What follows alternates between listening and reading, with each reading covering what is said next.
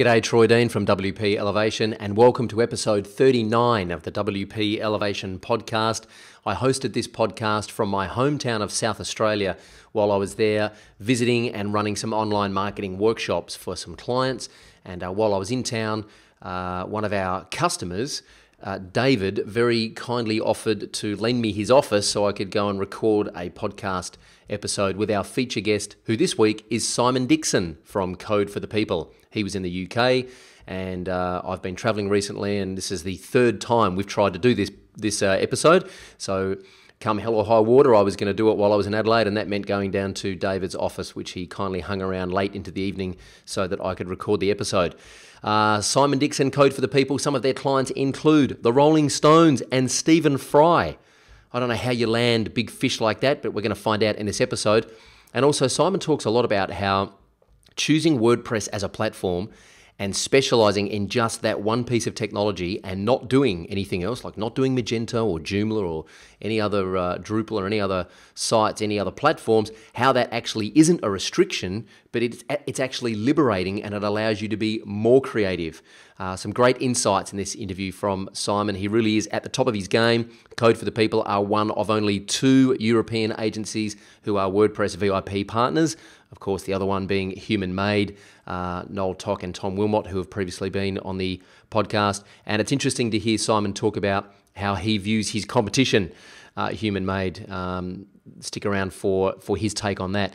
Speaking of competitions, the competition this week, I'm giving away a free coaching call with myself on Skype for about 45 minutes. I'm happy to jump online and you can ask me anything about running a WordPress consulting business. So stick around for details on how to enter that competition. This is a great interview. I learned a lot. I hope you did. I hope you do too. Stay with us. Let's elevate. This is the WP Elevation Podcast, helping WordPress consultants elevate. This episode of the WP Elevation Podcast is brought to you by Video User Manuals, the first, the original, and the best video tutorial plugin that puts over 60 video tutorials in your client's dashboard to teach them how to use WordPress and how to use WooCommerce and how to use SEO by Yoast. You can learn more about the Video User Manuals plugin and see how it can help you attract new clients, win more business, use it as part of your pre-sales process, and use it to differentiate yourself and stand out from the pack, and also see a video walkthrough of how the plugin works. You can get all of this at wpelevation.com/VUM. Very simple, wpelevation.com/VUM. Go check it out. All right, the elevation tip this week is specialize. Great quote I read recently from Seth Godin. He says, "Bring me a brilliant specialist every time." So if you feel like you are a general kind of WordPress developer or a general WordPress consultant, my advice to you would be start specializing in a particular area. Ask yourself what you're passionate about the most, what it is you love doing, what you're best at, and then specialize in doing that until eventually your whole business is just built around specializing in a particular area. I know when I started to focus on WordPress consultants and started to narrow my focus down in just helping WordPress consultants build their business, it made every other decision in our business easy, and our business has absolutely exploded since we decided to do that. Rather than just being a generalist online marketing coach, we now just specialize in business coaching for WordPress consultants, and it made a huge difference, and it actually just makes your business easier to run because there's less confusion and much more focus. All right, the reason this is the tip of the week this week is because Simon Dickson talks a lot about why specializing in WordPress is a good thing. Some of his clients, as I mentioned, include the Rolling Stones and Stephen Fry, and we spoke a lot about how to land big fish like that. He's got some great ideas and some great insights. He is from Code for the People. His name is Simon Dickson. Let's go and meet him right now. G'day, Troy Dean here from WP Elevation, and I'm very pleased to have with me all the way from the UK, Simon Dickson from Code for the People. Hey Simon, how are you?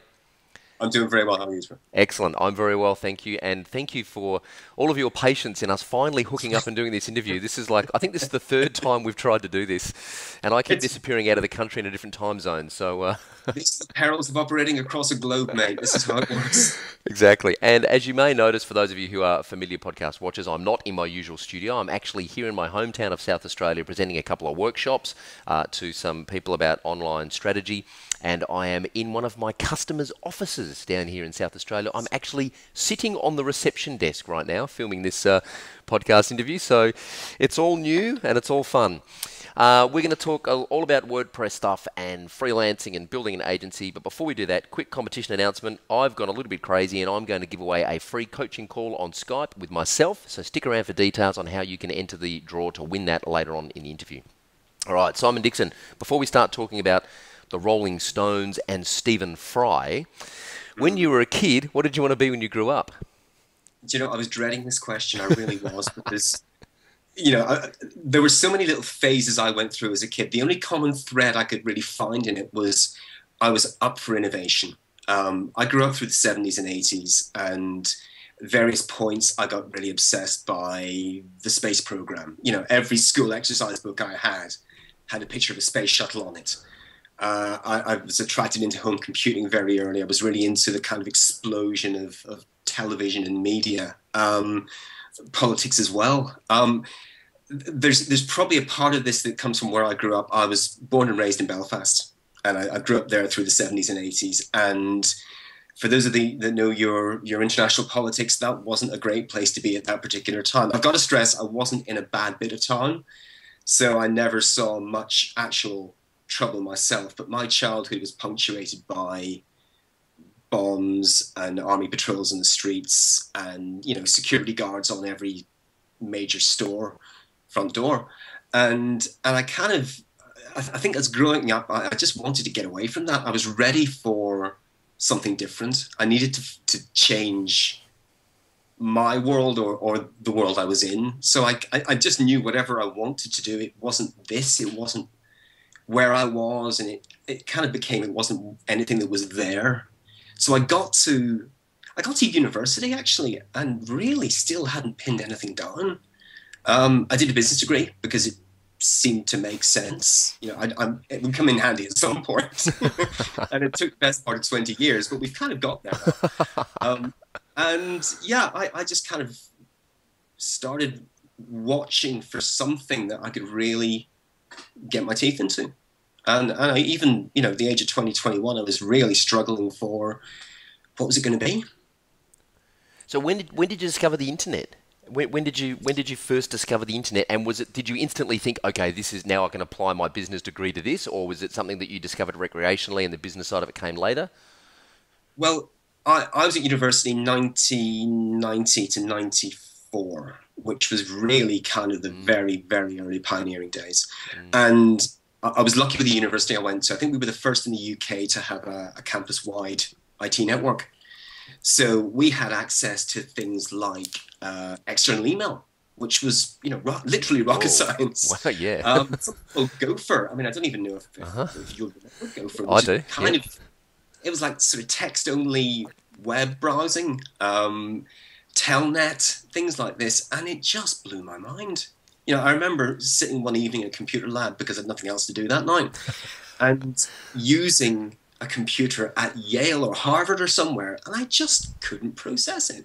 Yeah. And yeah, I think in this I suddenly realized this is a big deal. This is really going to be significant. And for everything I did in university through that, I mean, I warmed to the computer stuff. I wasn't always good at that stuff. I kind of approached the end of my studies. It was 94 when I finished. I think the first website I ever saw was the 94 World Cup website. And I remember the joy of being able to download a picture.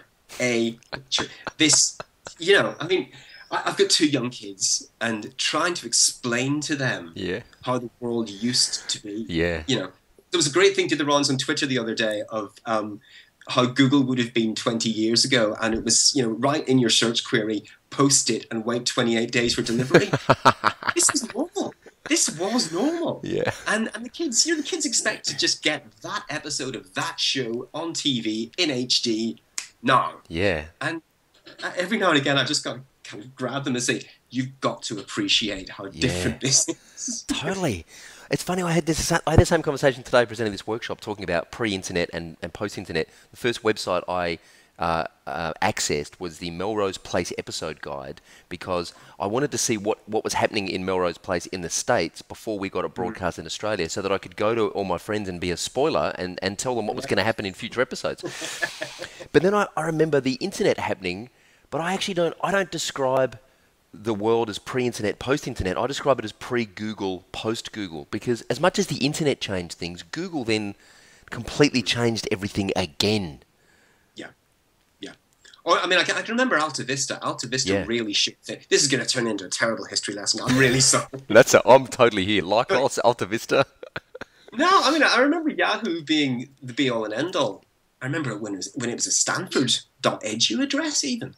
And then Alta Vista came along and tried to do free text search indexing, and didn't do a bad job. And for 2 or 3 years, that was the pinnacle. Yep. And then Google came along, and I really remember thinking, this Google had better be good. Yeah. Because Alta Vista is pretty great. Yeah. And it took maybe a couple of months for me to warm to it. But yeah, I think if I've developed one skill in life, it's been being able to sort of see what's coming down the track next.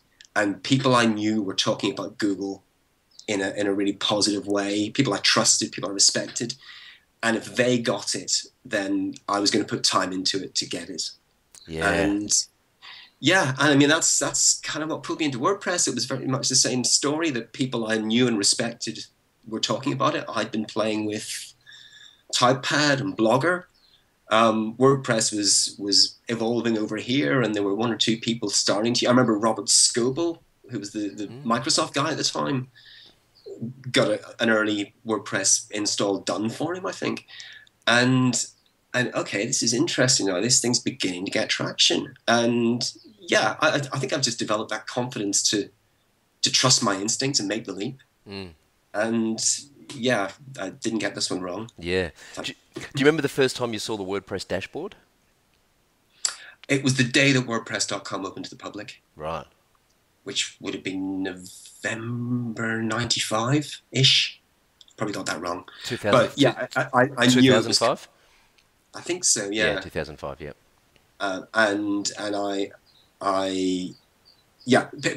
People were using it, and I couldn't wait to get my hands on it. But the chore of getting another hosting account and getting PHP and MySQL installed, which wasn't easy at the time, still sometimes isn't. When somebody offered me a hosted service that I could just kind of get into and poke around, that was good enough for me. But even then, it took me 2 or 3 months to sort of to see it and to get it.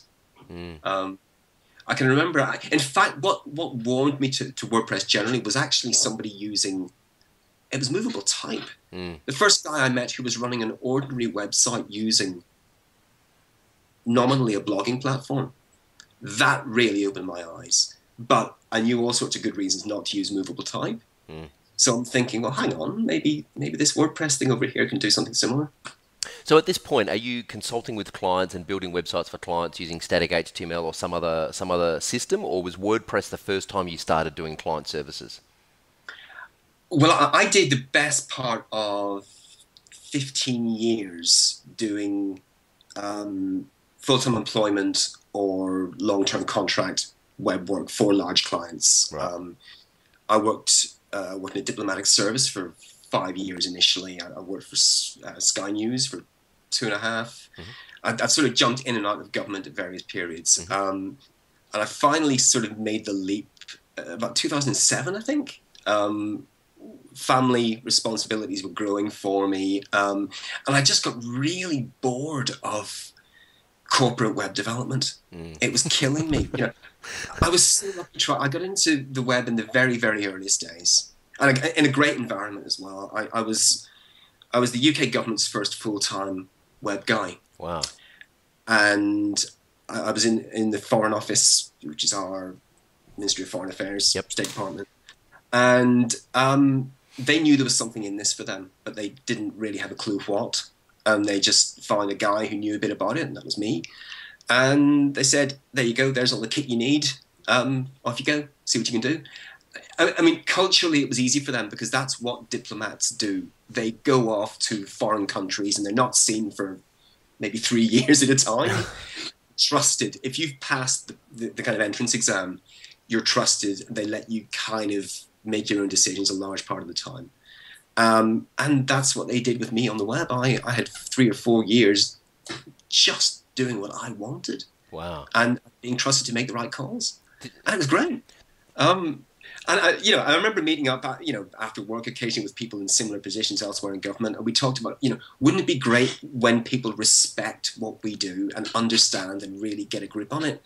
And I hate to say it, it was the worst thing that could have happened, because suddenly the bureaucracy increased, the management increased, the meetings increased, the paperwork increased, and I got to 2005, 6, 7, and I just longed to be back in those days when I could do something. Yeah. Reached the end of my tether internally, and Yeah.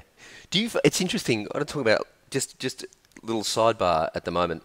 The scale. I mean, you guys are a big agency now. You're a WordPress VIP partner. Some of your clients include Rolling Stones and Stephen Fry, which we'll talk about a little bit more. But do you kind of miss those days of just being able to take a little client and knock something up for them in a couple of days and get creative, and where the kind of iteration and the time from idea to market was really quick? I'll tell you what I miss. I miss owning a project, right, start to finish. And being able to love it for 2, 3, 4 years.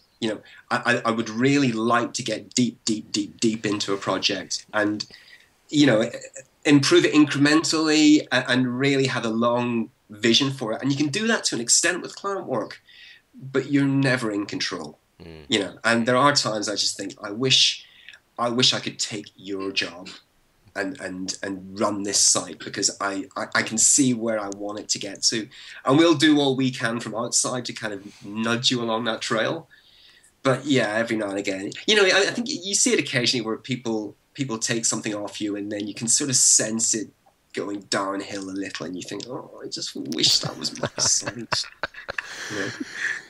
Do you still have a sandbox where you get to play with your own little kind of hobby ideas or your own little projects that have nothing to do with Code for the People? I've had to wean myself off that. Right. I think, it's part of the scaling up process. I've had to recognise that my shelf life is severely limited now in terms of actually frontline work, and I've kind of stepped back now completely from actually doing the frontline stuff, because there was a nice kind of break point, I think, about a year ago, pardon my choice of words, when sponsors came in, less and SaaS and all these things, and I kind of thought, no, I'm in my 40s now. Do I want to sit down and learn all this stuff? Yeah, yep. Or do I just trust it to the people who know it instinctively better than I do? And that was my moment. Yeah, it's interesting. I had exactly the same experience, and in fact, we have a rule in our company now where I'm not allowed to touch any code. Yeah, which is really frustrating. Although my business partner has very kindly set up a sandbox for me where I'm allowed to go and do whatever I want and break whatever I want, and it's got nothing to do with our client work. But client services and our own products, I'm not allowed to touch any code. I've still got my logins to the kind of Git repositories and that, and if something needs doing, then I'm happy to wade in. I really respect these business leaders who go and do their time on the front line. So I like to feel that if it needed to happen, it could happen. Yeah. But it's not in anyone's interest for that to happen. Yeah. Mine or the clients or the rest of the team. So how do you describe what you do in one sentence? When you meet someone for the first time and they say, hey, Simon, what do you do? What's your elevator pitch, so to speak? What do I do, or what do we do? Well, if you just meet someone at a social function and they say, hey, Simon, what do you do? What's your answer? I run a company now. That's what I do. Right. And I run a company which puts the benefits of blogging software into large corporates. Right. And that's, there's always a kind of a tension, I think, between how much you talk up the technology and maybe how much you talk up the WordPress brand itself. Yeah. It's always been something I've been very comfortable with, because the kind of people that we want to be dealing with are people who are in a large corporate who probably know a fair bit about the technology, not enough to do it themselves, but they understand the technical detail. They know a lot of the kind of product names and that. So I'm very comfortable. And even as soon as we started sort of specializing in WordPress, that wasn't a complicated decision for me. We were a WordPress shop. Yep. And I know there's a tension. You hear people I mean, I've heard you mentioned Jake Goldman earlier on when we were speaking. I think Jake, I know, has a certain hostility to be known as a WordPress team. At 10up, I'm very happy with it because I think it helps us bring people to our door who know what we're about, who just get us immediately. We don't have to persuade them. But in terms of this sense of the benefits of blogging software, you know, again, people have always tried to persuade me that WordPress needs to leave behind its blogging roots, and I don't buy that. I think WordPress is what it is because of its blogging roots, and I don't think we should be shy about that. You know, fundamentally, WordPress is a platform that you as an individual can use without too much technical knowledge, and I think that's a good thing. That's what a blog was conceived to be. And, you know, I've been the guy on the inside in a large corporate, and my job has been to run that website. And I don't want to have to go to an IT department who probably don't like me very much. You know, we've all been there. Yep. And the joy of having a site I can control myself, you know, you can't beat that. You just cannot beat that. Yeah. And so, yeah, that's what I wish someone had brought to me when I was on the inside on these big organizations. So yeah, that's what we're here to present. I think it's an interesting distinction you make too, because my audience are predominantly freelancers who are targeting small business owners. So we actually say a lot of the time, don't talk about the technology because you end up turning yourself into a commodity. But in your space, it's a completely different thing. And we're starting now in our client services agency to work with some larger clients who are approaching us because we are WordPress specialists, because they have a content strategy team, they have a content marketing team, they are constantly publishing information, and they know that WordPress is the best solution for them. So they're asking for WordPress.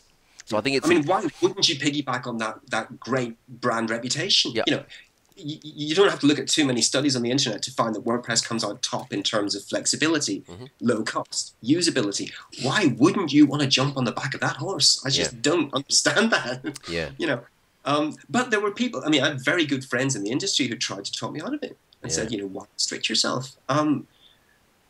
As I said earlier, I'm confident that I see these things coming down the line a little bit before other people, and I don't see anything coming down the line at the moment to worry me. I think WordPress is very comfortable where it is, and for all that we see, you know, great things spoken about Drupal 8, for example, that's a year away.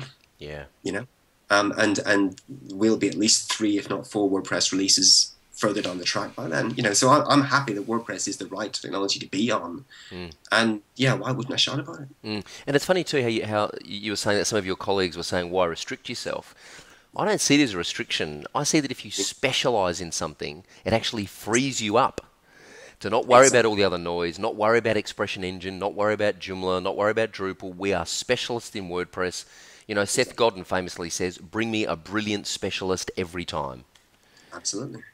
Absolutely. Yeah. And I've always felt that you know, there are internal benefits as well to locking yourself down like that. Absolutely. If you know that you're in something for the long haul, I think you put the extra effort in to get the fundamentals right. Yep. You don't just hack it together and get it out the door. If you know that you can write something well today and use it tomorrow and the next day and the next day, you know, that's a real benefit to you. And you know, it simplifies the marketing message. Yes. You know, people find you because you're a WordPress operator. It narrows the pool of you know, potential contacts that you make in terms of, you know, freelancers or, you know, hiring people. I like being restricted. There's so many good quotes in the world about creativity coming from restriction. Yes, absolutely. I think the last presentation I did, I quoted the keyboard player from Deep Purple. He said very much the same thing, you know, great creativity comes from restriction.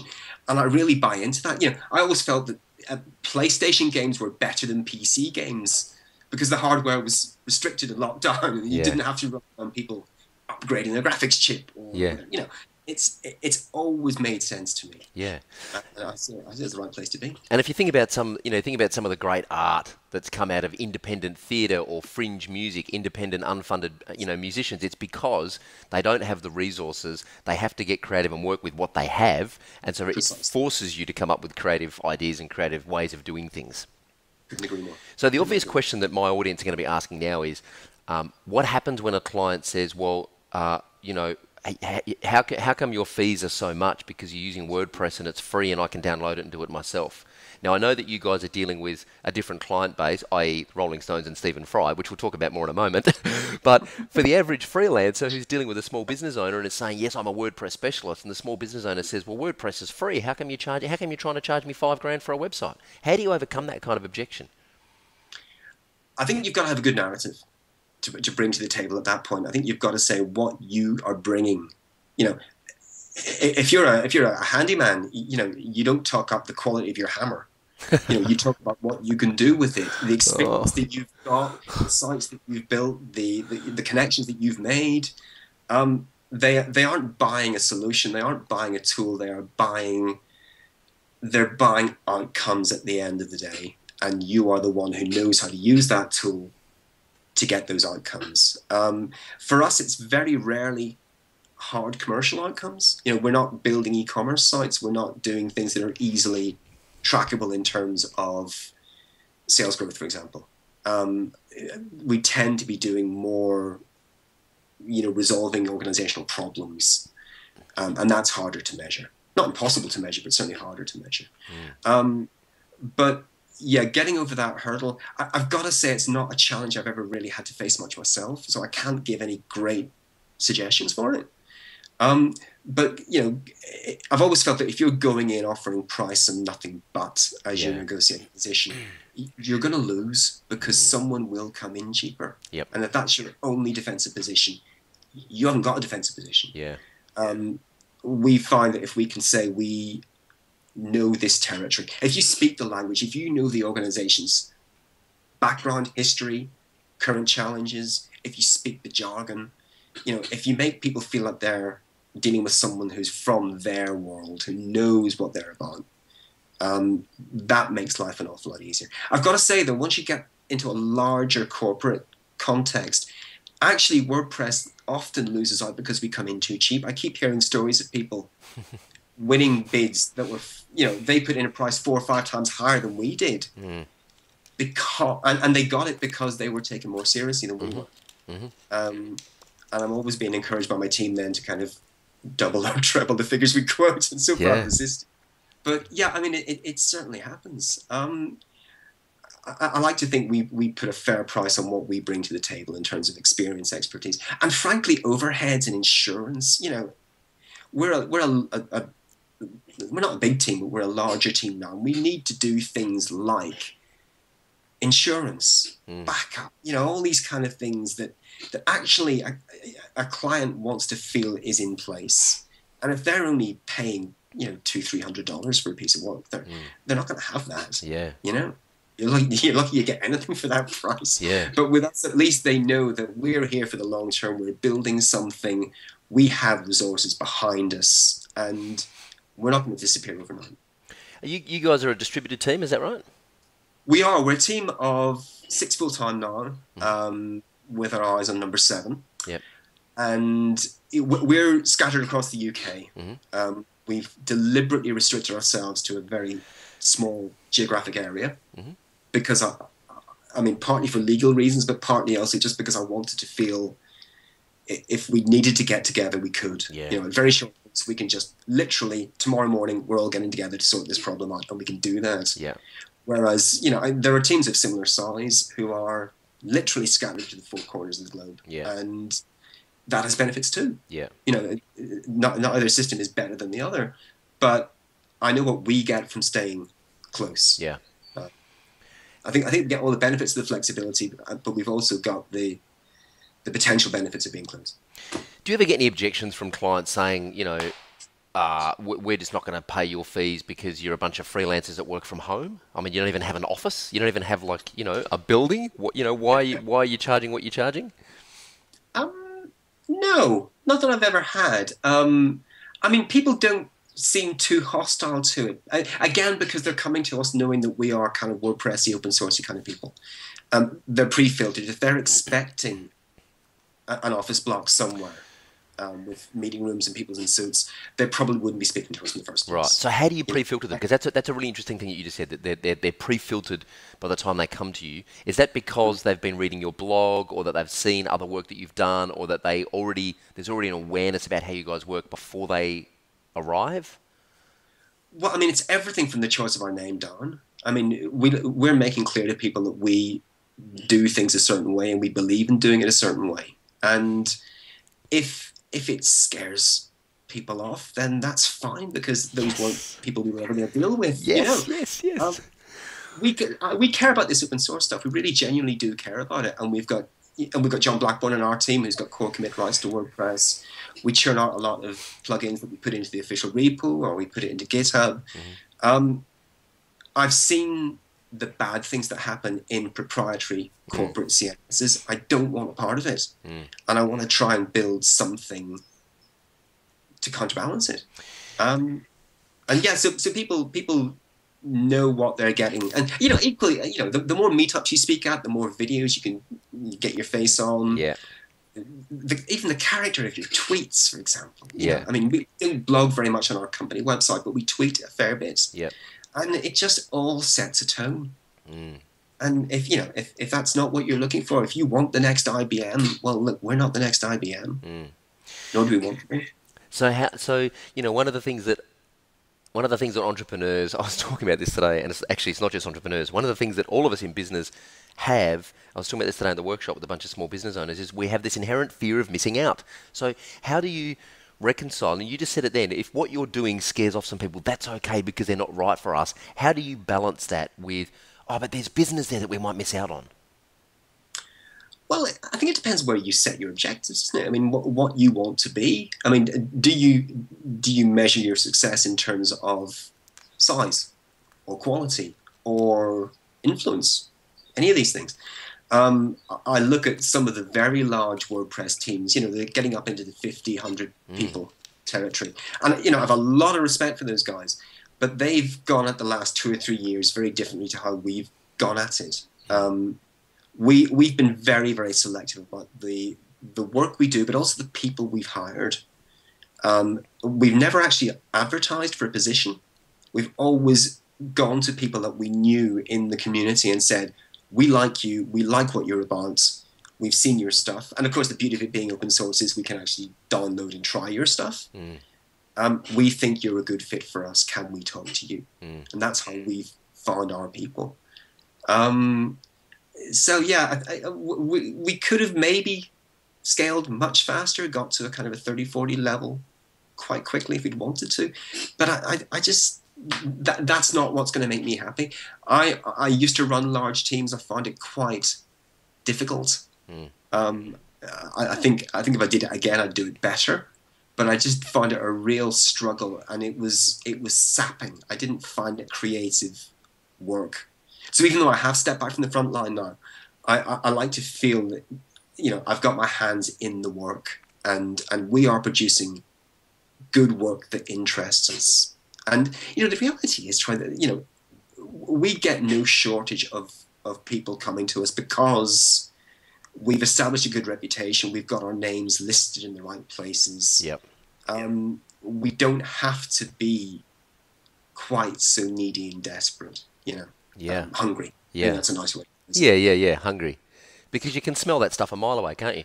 I want to talk in a moment about Rolling Stones and Stephen Fry, but you just mentioned before about going and speaking at meetups and making videos and using those videos to spread your message. What do you say to people who, for whatever reason, they're paralyzed by analysis paralysis, whatever it is, but they're paralyzed by some kind of fear, and then they're not putting themselves out there. They're not producing videos. They're not producing a podcast. They're not blogging about their experiences. They're not having a public profile. What do you say to freelancers who are in that position where they're just, for whatever reason, they're just scared to do it? I can understand it, and I think I think we all get nervous. There's still an edge every time I stand up in front of a large group. But I've found ways to deal with that. I prepare exhaustively. I will spend the best part of 2 or 3 days rehearsing my script through and through and through, so that I know I'm ready for it. I think I think the confidence thing can be a hurdle. I think people feel, I'm not that clever. Why am I standing up in front of all these people, many of whom are smarter than I am, and trying to tell them that I'm some kind of expert? But the reality is, we all feel like that. And I think we should all accept that, everyone, even the smartest guy in the room knows that somebody else is smarter than him on something else. Yes. So we will all live with that concern of being exposed as the frauds that we probably all are. And yeah, just go and deal with it. I mean, I find the challenge now exciting. I love being presented with something really difficult to talk about because it forces me to think. I don't go in expecting to have the perfect answer because, a lot of the time there isn't a perfect answer. And the beauty of this stuff is that it is so fast moving that there is no right answer. There is a high probability of being correct. But, I always see every time, you see people like Andrew Nason doing a talk or an interview or something, and they're always asked the question, but what is the future of WordPress? They don't even know. No, that's right. And if the figureheads of this movement can't answer that question, let's not get hung up about it. We are all making this up as we go along, and we are all helping each other make it up as we go along. Together we know the answers. You're not claiming any great supremacy over the rest of the world by being the guy who stands up and tells.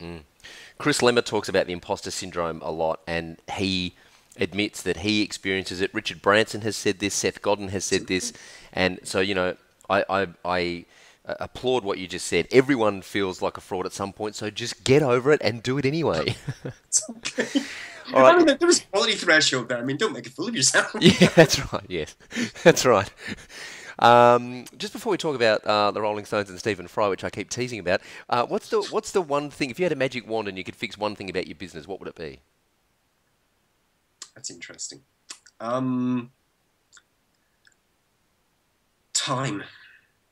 I hate to say it, but there are so many things that we would love to have the time to do. Yeah. And we've talked about carving out time within projects so that, there's maybe a feature or a plugin we want to build or push harder on.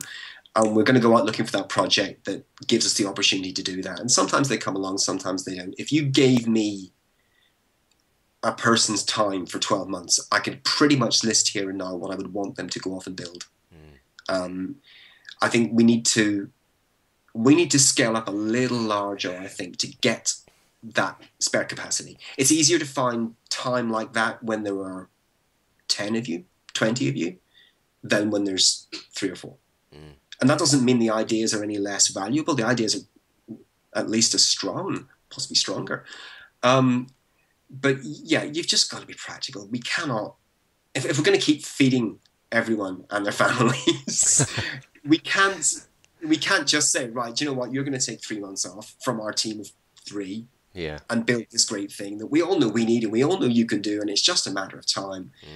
But there isn't that much time. So I think the one weakness we have is that we're kind of between in terms of size. I would like to be a little bigger to find that potential. And yeah, it's finding the right people at the right moment. You guys don't have product. You're just a client services agency. Do you have any ambition to move into the product space at any point in the future? Only by accident. I didn't set the company up to be a product operation. And again, we've had people who've kind of said to us, you're fools for neglecting this. I don't really buy that. I look at a lot of the kind of targeted companies that I respect, and they've stayed true to their mission. If we came up with something that was really valuable and people wanted to buy in terms of A, the product, and B, the support, I wouldn't necessarily be averse to it. But I think the majority of what we've done in that space has ended up in open source code or conceivably contributed back to core. So it doesn't really motivate me, which is kind of odd because it would be something that I could own and love and really hone to perfection. I accept that, but I think what I enjoy about the client work is the variety. Deep down, I enjoy the fact that in 3 months' time you don't know what you'll be doing, but you'll have learned from what you're doing today, and it will be better in 3 months. And you know, some people thrive on that, some people fear it. I thrive on it. Shane Pellman from Modern Tribe is in Australia at the moment, and you know, they're a client services agency and a product company. And he said he said the same thing. He said there's something about doing client work that he just loves. He loves the thrill of it. He loves the challenge. He loves the variety. And he said, I think I'd just be bored if we just did product. Yeah. Yeah. I mean, ultimately, you would build the base product, and then version 2, you would build it again. It kind of makes me think, well, did you not get the first one right? Maybe you should have tried harder on the first one. Support, you know, I don't like building things that require support, and I think a product inevitably means support. You know, when we've done our best work, we can hand it over to a client, and they don't need to be told how to use it. You know, that's when I think we've really done our good work. If it needs explaining, we didn't try hard enough. Yeah. They should just see it and get it and run with it. Wow. And I just can't believe a product could have that, you know. But, you know, others seem to make a pretty good go of it.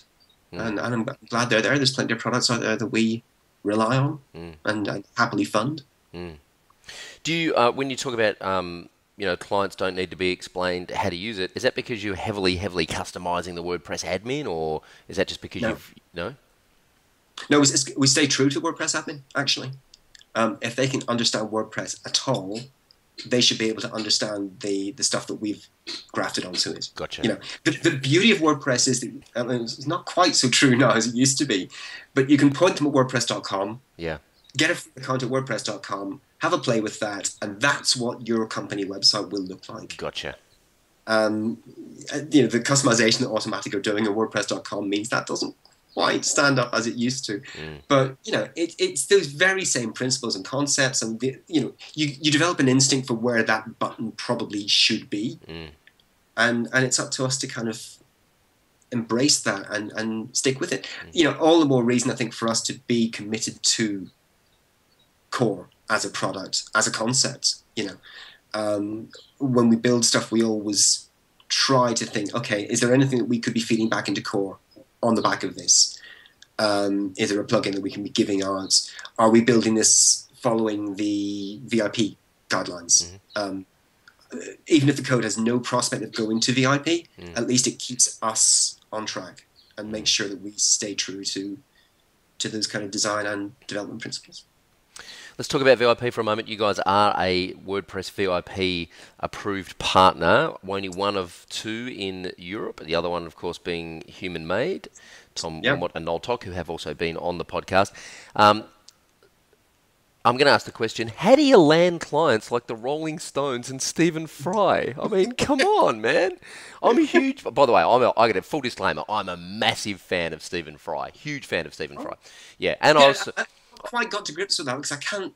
He seems so British to me. I don't know how he translates overseas. Yeah, well, I just love British humour. I grew up watching The Goodies, and you know, so I just love British humour, and I just love Stephen Fry, and I'm, you know, a big fan of the Rolling Stones as well. But how do you land fish like that? How do you land clients like that? Well, do you know, it's funny. In both of those cases, it was a case of who we knew rather than what we knew. Yeah, right. To be perfectly honest. Yeah. But you've got to then come forward with a compelling proposal that says, okay, we know who you are, we know what you're about, we know what you're going to want to achieve, and here's how we see ourselves delivering that. The Stones being a good example, we were brought in by their established designer, and were given the opportunity to come up with some development ideas. Right, what would you do with this site, given the chance? And we just sort of scanned the horizon. What can we pull in here? We've got acres of, you know, photography and video content. We can hook into third-party APIs like, say, iTunes. So, for example, you go to the Stones site, you can find any album they've released. Every track on every album has an audio preview. I don't know of any other major artist that can say that. We've had a lot of organizational challenges with them because their back catalogue is so complex and obviously so vast. You know, I can't imagine a harder project for a band. You know? Yeah. But yeah, I mean, why has it been a fun one to work on? Because we bought into it too. I mean, how could you not? Yeah. I mean, personally, it's great for me because, again, one of those first websites I remember seeing was the Rolling Stones. I saw it in about 90, 95, I think their first site went up. And actually, there's a bit, I'm not going to tell you where it is, but there is a little Easter egg on the Stones site where we've recreated the original Stones homepage. Stop it. I'll tell you where you might find it if you dig into the source code. And it was, I mean, you know, if you get a project like that, of course you've got to push it hard. Yeah. They've been fun to deal with. They've been difficult to deal with because scale is always massive, but actually the decisions that get made are relatively small. You know, we're going to go off and do a show in Melbourne, for example. Isn't that big a decision for them to make? But you can imagine the wheels that then sets in motion. We've got to be standing by ready to respond to that. So we've got work in progress at the moment to rebuild the site. It's been up now for 2 years, getting on for 3. So it's high time we did something with it. So we're rebuilding it to make it responsive, but also to make it managed by their people rather than us. Right. So we're putting everything we can into the WordPress customizer, everything from kind of background graphics to base color palettes, typography. So if they announce at the drop of a hat, and it's happened before, that there's a new tour or a new album or, you know, a new logo or house style, they can activate that themselves. So they're in full control of that. Wow. And we're very happy with that. We want to give them that kind of hands-on control. And that all comes back to, as I said, why I got into this whole WordPress space. I wanted websites that I could manage as an employee in a big organization. And ultimately, you know, as exciting as it must be to fill out 80,000 stadiums every other night, you're still an employee in a big organization. And I think if you haven't seen the inside of big things like that, it's amazing how similar they all are. Yeah. I've seen media companies, technology companies, governments, show business, and it's the same problems in the same way at the same times. You know, you might think it's more glamorous, and maybe it is more glamorous, and maybe the freebies you get are more exciting, but yeah, day to day, 9 to 5, you're doing the exact same things and you're facing the exact same problems. And were you up against competition with the Rolling Stones? Did you have to pitch for it? Was it like was there anyone else in the running, or was it just kind of handed to you because of your reputation or because of your connections? I think it was mainly connections. I mean, we find ourselves pitching a lot for stuff, and you know, you mentioned Human Made there. It's a really odd relationship that we have with them because we're best friends. I mean, we'll be hanging out at the weekend, for example. Yeah. But I know for a fact that every time we get a good pitch document, so did they. Yeah. You know, and we have gone head to head on so many things. I know. We don't talk about it. There's kind of an understanding. Yeah. I don't begrudge them that. I don't find it. I think unless you're in this space, you might find that a rather odd relationship. But actually, you know, there's so much interesting stuff happening in this space as it is. Yep. I don't feel that we're not fighting over scraps. Yeah, no, that's right. It was good work along, and by being in places like the VIP list, you know, it finds you. It's a big world and there's lots of people. Okay, quick elevation round, our lightning round of quick questions. For those that don't know, WP Elevation is a business accelerator program for WordPress freelancers and consultants. So I'm going to ask Simon a series of quick questions, and hopefully he's going to be able to give us a series of quick answers that will be mind-blowing and game-changing. No pressure, dude. Thank you. Very kind. What's the number one thing any freelancer or consultant needs to know? A good accountant. Yes! Lost track of how difficult these things have become. The thousands that I was happily flushing down the drain without even realizing I was doing it. Wow. You know, you cannot understand tax law and you know, company law and all these kind of things. Get someone else who can. That's great. In this business, you know, we're into self-serve. You know, we want to go off and find the information and do it ourselves, but you've no chance. Yeah. Can't do it. We've never had anyone recommend that, and I think it's a fantastic recommendation. What's the best thing you've ever done to find new customers? Talk about old customers. Tell people what you've done.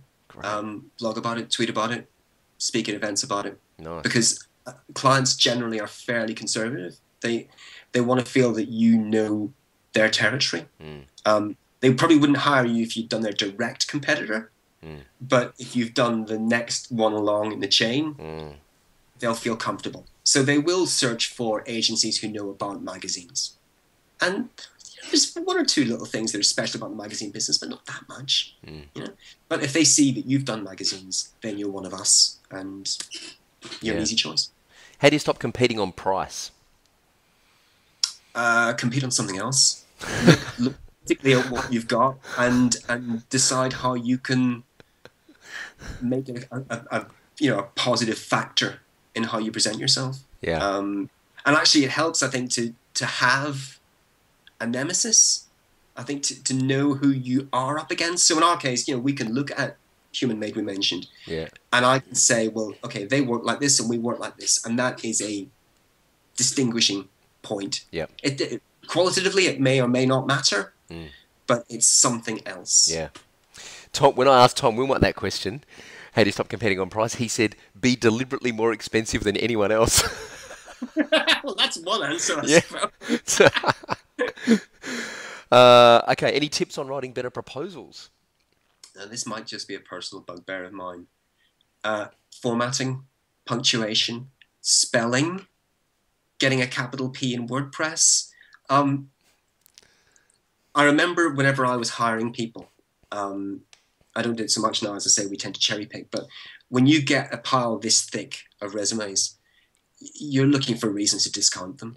And, quite honestly, if somebody can't put the time and effort in to polish that, then how are they going to put the time and effort in to polish you for selling you to their client base? So spell check it, people.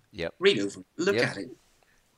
I don't think it's, well, if it's a personal bugbear of yours, it's one of mine as well, because it's, I've seen it happen so many times, and it's one of the things that we talk about as well. Get your spelling and your grammar right, because if you haven't got time to get it right the first time, how are you going to find time to fix it the second time? Exactly. Favorite tool or system for CRM? We moved to Trello recently, which has been great for us. Everything else felt too structured, and we didn't necessarily want to adapt how we were working into their structure. With Trello, free of charge, which doesn't do any harm, we found it very, very loose and flexible, and we could turn it into what we wanted. Great. So we have a kind of a boilerplate Trello board that we start with on most projects, and it's got, I don't know, maybe 30 or 40 things that always come up, everything from where's the hosting to who owns the DNS, and then we just fill in the specific tasks that need doing, and they move from a to-do list to a doing list to a done list, hopefully in that order. Great. And people can log in and see that. The client can log in and see that. They can shuffle the cards around into an order if they want to dictate a priority. And everyone's got visibility. It's great. Wow. Nice. What's the best, I think you just answered this question, what's the best way to keep a project and a client on track? Well, it's partly Trello, but it's also, we institute a weekly show and tell appointment every week. And it's great because I think it gives the client a sense of reassurance. They know that they're always going to be seeing something new. But it also forces us to have something new, So I'm quite happy it gives us discipline. And we just show the current work in progress, talk through the Trello position, and see you again next week. I like that this is scheduled. I like that this is a scheduled part of the project, because it means that you don't leave the client hanging, wondering what you've been doing. Exactly. Yeah. Because then, then you've got to find, when's a good slot, and maybe I'm too busy today, I'll do it next week. No, I like the discipline. And it comes back to what we said earlier on about forcing yourself into restriction. If you know you've got to have it ready for 4 o'clock on a Wednesday, then you will have it ready for 4 o'clock on a Wednesday. And you won't forget it because it's always 4 o'clock on a Wednesday. That's right. It's like turning up to the book club not having read the book, right? Yeah. To my university career. Any ideas for getting referrals from existing clients?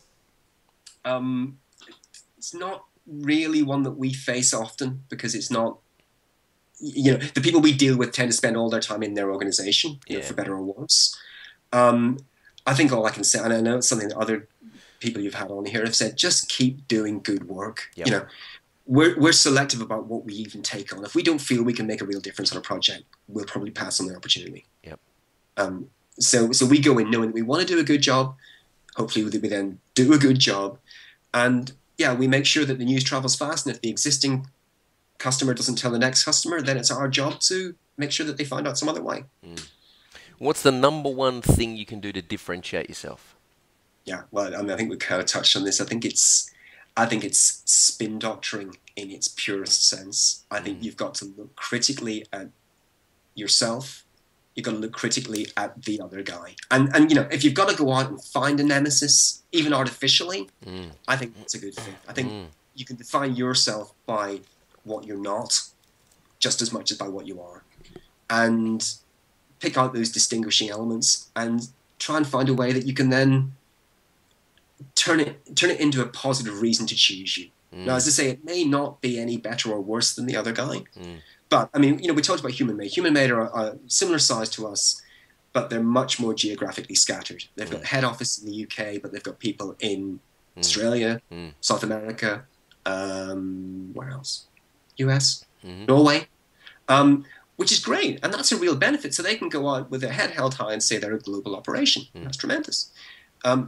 We don't have that. We have consolidated and kept it very, very close. So my story on that is that we are close, we are available, we're working your office hours, we all know your culture, your legal framework, we just get you in a way that maybe the guy in Australia or in South America just doesn't. And people can then choose. I'm not saying we're better or they're better for being local or global, but you get what you want. If you want somebody global, great. If you want someone local, great. Sure. So we spoke about this at the start of the interview, about this narrative that, and it sounds like this is a recurring theme, is that, and it reminds me the first time I went to, the first Pressnomics I went to, and I saw Corey from iThemes. I think he was the first cab off the rank, and his presentation was all about tell your story and let everyone else tell their story. But don't worry about them, they're just noise. Just tell your story. And it sounds like this is a thing that you've consciously been working at over the years, is to work out what your narrative is and work out what your story is to tell. Absolutely. I think you need it for yourself, first and foremost. I think you need to remind yourself why you're coming in every morning and what you're trying to achieve. What is the end goal going to look like? And if it's 3 Ferraris parked outside, that's great. Gives you something to aim for. For us, I mean, our motivation, as you know, we've even hinted at by choosing quite a provocative name for the company. You know, we really care about democratization of technology. And you know, I can trace a line through my career and into Code for the People, and then out of it as well, of how we are trying to deliver on that objective. And you know, it forces us to do certain things a certain way. It means that if we have an opportunity to open source something or contribute something into WordPress core, then we'll do that, you know, because that's what we are about. And yeah, I think it's almost more important for us internally. You know, I think if you decide what your values are, decisions get made very easily. Yeah, exactly. I couldn't agree with you more. This is hard. Therefore, the right thing to do is this. Yep. And you need to think about it. You know? And some large organizations, when I was, you know, doing full-time employment, I remember going through kind of, you know, corporate branding exercises where you would nail down sort of 3 core values. And, you know, a lot of the time it could be very vague stuff like, I don't know, quality and responsibility, all that kind of. But no, down the things that are really unique and special to what you're about. Yeah. And actually, you know, you've got 3, those are your 3 judges sitting in court. So when you've got a problem, put it in front of them and they will give the answer. I really like it. It reminds me of a book by Stephen Sinek, Start With Why. I think Simon Sinek, his name is Simon Sinek. Start With Why. I'm going to put that in the show notes under the video, but check out startwithwhy.com. It's a fantastic philosophy on defining your why. Why is it that we're here? Why do we turn up every morning and do this? Nice little segue into our competition. So I'm going to give away a free coaching call on Skype with my good self. You can ask me anything you like about your WordPress business and I'll do my best to help you. To enter this competition, Simon and I were talking pre-interview. What we'd like you to do is leave a comment under this video and tell us when you have taken either a weakness that you have and spun that into a positive, in other words, reframed your narrative from a weakness into a positive, or taken an objection, a negative from a client and reframed that narrative and spun that into a positive. Leave the comment. I know it's a bit creative and you're going to have to think about this one, but that's why you get prizes for putting in the work. So leave a comment under the video and I'll get Simon to come by in a couple of weeks and award a prize. Does that sound good, Simon? I would be glad to. I've always felt that there's been a real downer on the word spin over the last sort of 10 or 15 years. I think it's a perfectly valid thing to consider. And in fact, one of my great heroes was a guy called Alistair Campbell, who was Tony Blair's spin doctor. I've seen him up close. I've seen him work. He's a phenomenal operator. He's really inspired me in so many ways without even touching technology particularly. Yeah. I really believe that unless you get a grip of that narrative, someone else will get a grip of it. And it's up to you to decide how to make it work for you. Yeah. You know what? I think that's why I fell in love with WordPress when I first started using it, because I've always been a big advocate for what I think of as a positive communication. So it's it's a way of communicating positively to your audience, and it's a way of communicating in a positive way. And WordPress, for me, that was just allowed me to put that on steroids really quickly, with a kind of a pretty short learning curve. Yeah.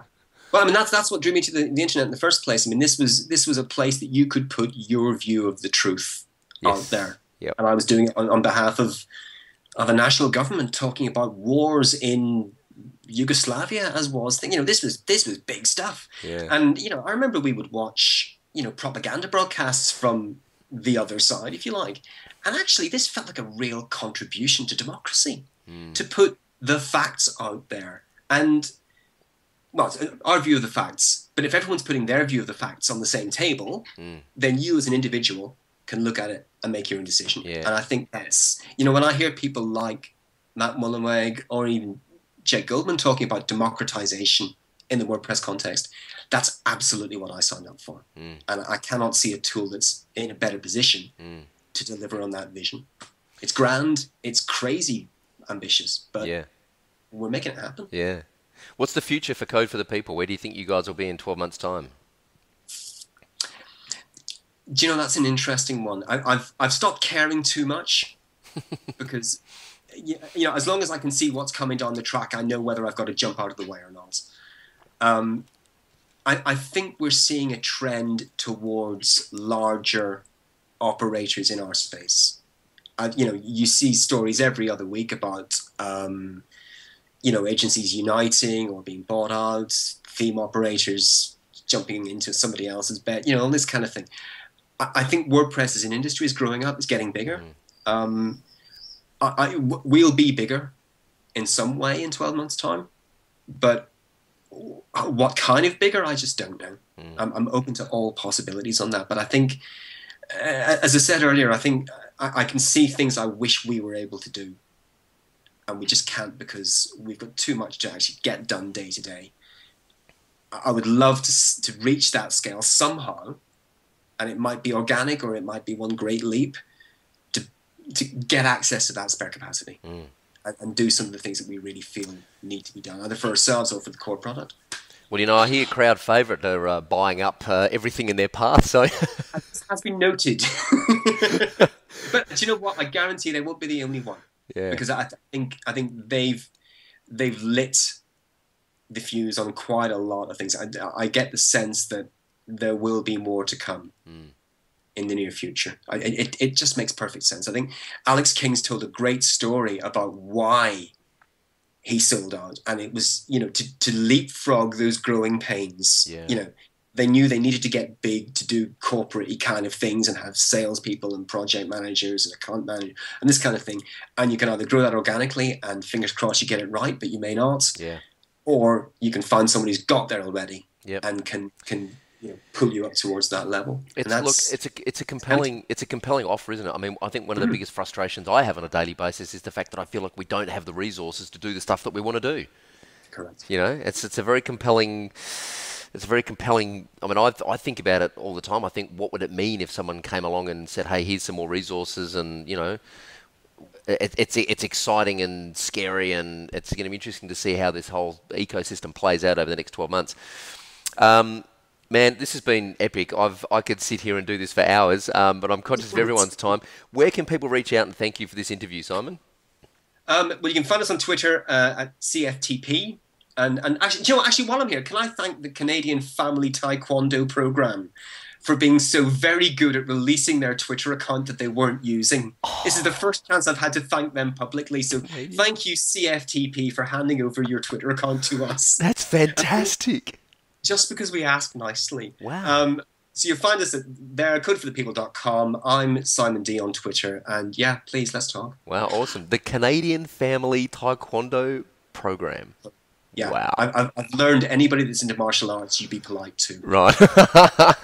Awesome. Well, thank you very much for spending some time with us on the WP Elevation podcast. I really appreciate it and wish you all the best for Code for the People. Final question, who would you like me to interview and why? This was a hard one, but I'm going to nominate a guy called Kasper Hubinger. Kasper is operating in Germany, and I think that one of the most exciting territories for WordPress in the next 12 months is going to be internationally. I think the German ecosystem is very self-contained and very interesting for it. And because they're operating in a non-English language environment, they push the boundaries quite hard in things like multilingual content. So I think the perspective you would get from somebody like Kasper will be very, very different. And you know what? It's great to just reach out behind what we know. Yeah. And see how those guys are doing. Awesome. Okay, Kasper. Well, courtesy of Simon Dickson from Code for the People, I'm coming to get you, so keep your eyes on your inbox. Hey, man, thank you once again for spending some time with us. I really appreciate it. It's been great. Fantastic. Thank you. Cheers. Thanks, Simon. Well, I hope you enjoyed meeting Simon Dickson as much as I did. Of course, this episode is brought to you by Video User Manuals, the first, original and the best video tutorial plugin that puts over 60 video tutorials in your client's WordPress dashboard to teach them how to use WordPress, WooCommerce, and SEO by Yoast. You can learn more about the plugin and find out how you can use it as part of your pre-sales process to differentiate yourself and start getting more clients at wpelevation.com/VUM. Of course, subscribe to the podcast so that you never miss an episode, and also a chance to win these amazing prizes that we give away every week. You can subscribe at wpelevation.com/subscribe. Everything you need to know about this episode will be in the show notes at wpelevation.com/Simon Dickson. That's all one word, no space, no hyphen, SIMONDICKSON, Simon Dickson. And remember to leave your comments underneath the video to enter the competition to win a free coaching call with myself. Remember, the question is, how have you spun one of your weaknesses or a client objection or negative into a positive? Simon is all about reclaiming the word spin as not a dirty word.